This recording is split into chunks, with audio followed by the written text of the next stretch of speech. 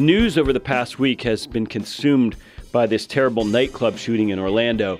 But now we turn our attention to another important news event, the upcoming Brexit vote in the UK, which is scheduled for this Thursday, June 23rd. And some polls are suggesting that the Leave campaign holds a 19% lead, perhaps, over the Stay campaign. So here to help us break it down and discuss it all is Godfrey Bloom, the great un-PC former member of the European Parliament, who is infamous or famous among libertarians for often quoting Murray Rothbard on the floor of that not too august legislature. But he'll help us sort out the actual odds of Brexit prevailing, whether other EU or even Eurozone countries will necessarily follow suit if Brexit passes, and what Mises had to say about secession movements generally and self-determination. So stay tuned for a great interview with Godfrey Bloom. Well, first and foremost, Godfrey Bloom, thank you so much for joining us this weekend. I have to get right into this because I'm seeing today that the Remain camp appears to be using this tragedy of this bizarre stabbing of a Labour MP yesterday, or the day before yesterday, to generate support against the Leave folks. Do you think this will work? Well, I don't know. There's absolutely no connection whatsoever to the Leave campaign. And the eyewitnesses are saying there's absolutely, this guy had nothing whatsoever to do with it. He didn't shout anything, but he is a disturbed individual. He's a madman. And I didn't think, I know politics is a low game. I've been in it for 10 years, or was in it for 10 years. I didn't think it could get any lower. It's a terrible tragedy. This relatively young member of parliament's been murdered by a psychotic, and people are using it for political capital.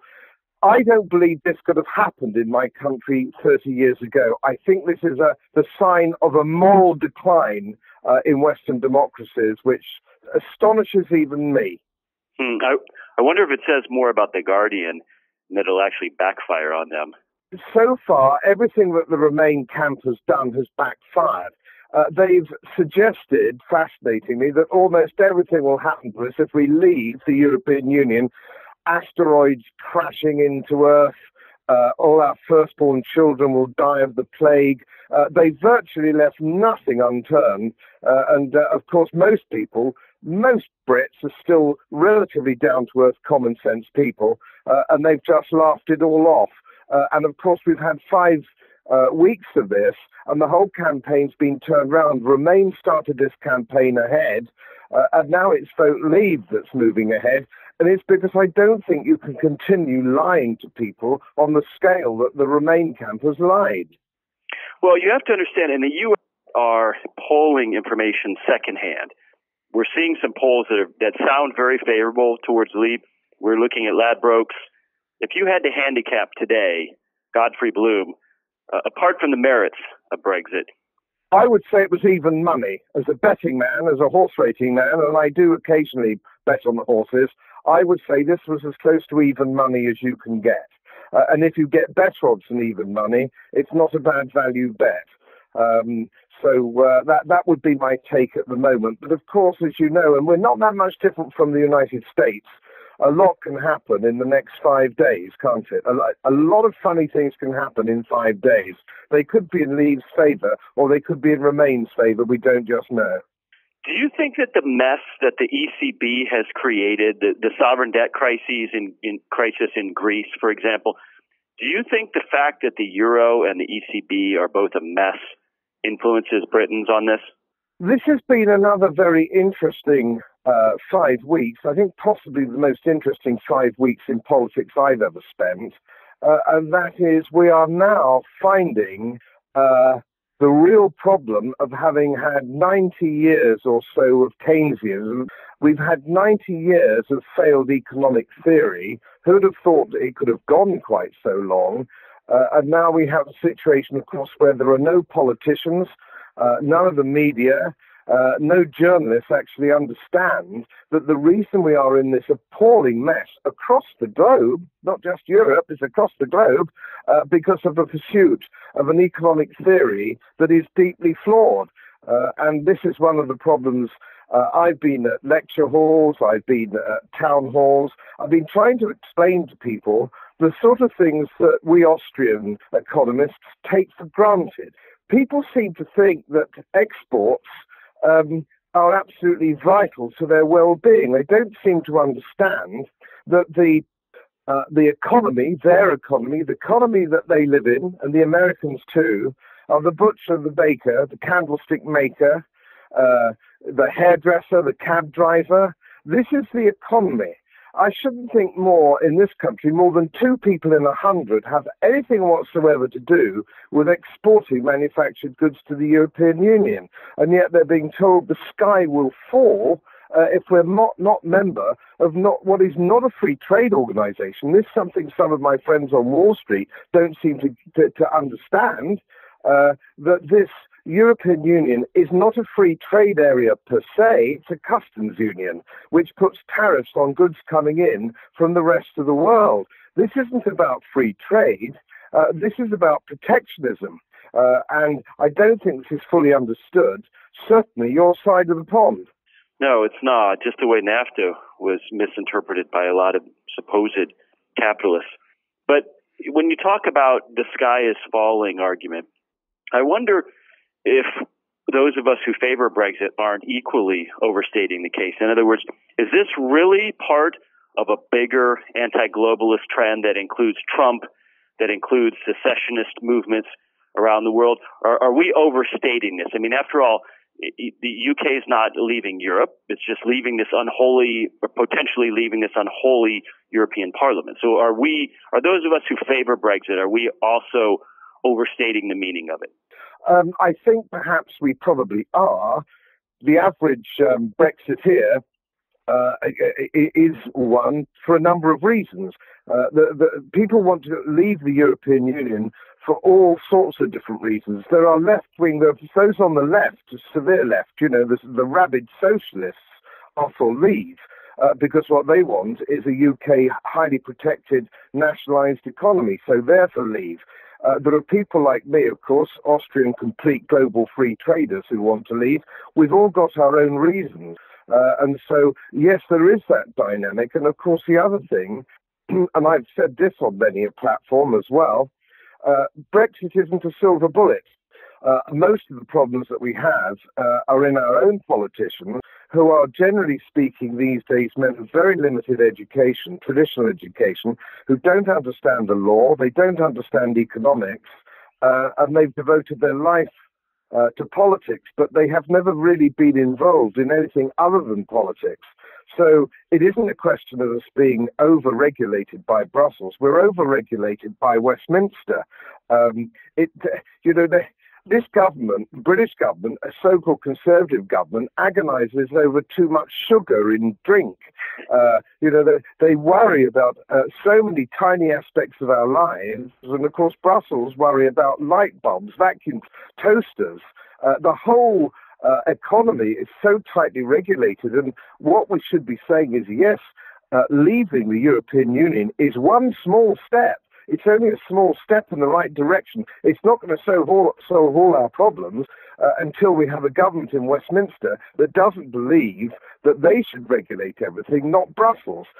We don't want any regulation, please. And on the street, I've been out on the stump campaigning, and ordinary working people have said to me, why can't they leave us alone?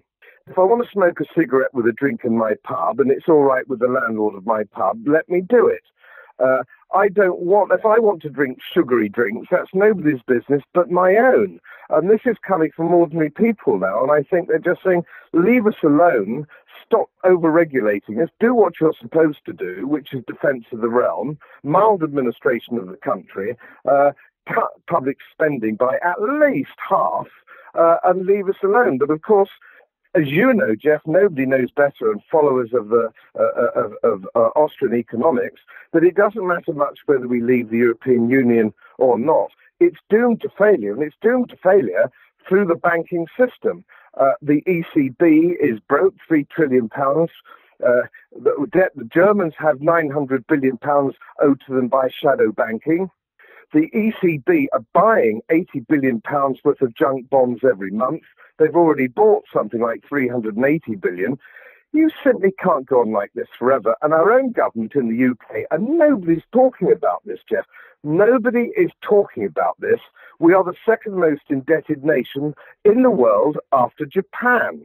And I see pundits talking about our debt being 80% of GDP, but they're not taking into consideration unfunded public pensions and public funding initiatives, which have been running for about 10 years. If you take everything into consideration, and of course the businessmen listening to the cast will know that if you leave off, under international accounting standards, your liability for your pension fund and anything else, it's illegal, it's a criminal offence, and you'd go to prison. And yet the Chancellor of the Exchequer and finance ministers do it all the time. Same in America, of course. So this game's over anyway. Well, it doesn't really matter what we vote on Thursday. The clock is ticking, and the whole thing will collapse in a few years. Well, we certainly agree with that the game is over with central banks. Do you think that a leave vote might actually hasten a Eurozone nation leaving the euro? Yes. It isn't just the British. There's sometimes the spin from the left-wing British press, the Europhile press, and the press on the continent try and make this look like it's a British thing. The European Union is deeply unpopular with the French for different reasons, admittedly, deeply unpopular with the Germans, and naturally unpopular with the countries in the Pacific Rim. If we leave, we will lead a massive exodus, and there will be demands for referenda all over Northern Europe, certainly, and probably Southern Europe, and out of it will come something which is more practical, more pragmatic, and it will be based, I suspect, on what might have been known as the old Hanseatic League, the northern German states, the northern European states, which are much richer and whose economies function much more in line. And the southern economies can go their own way. And this is the natural progression. But whether or not we do that will depend on Brexit. If the British vote for Brexit, that will follow. The French and the Dutch, and maybe the Germans and the Danes, and possibly the Swedes will follow very quickly. Well, indulge me in this. You spent a little bit of time in Brussels. You were a member of the European Parliament, so you've seen some of these folks up close. Do you take a little bit of pleasure in the thought of them losing a bit of turf in the form of the UK? I mean, wouldn't it gall them if Britain actually did this? Yes, it would, but I'm of a generation now. I'm 66 years old.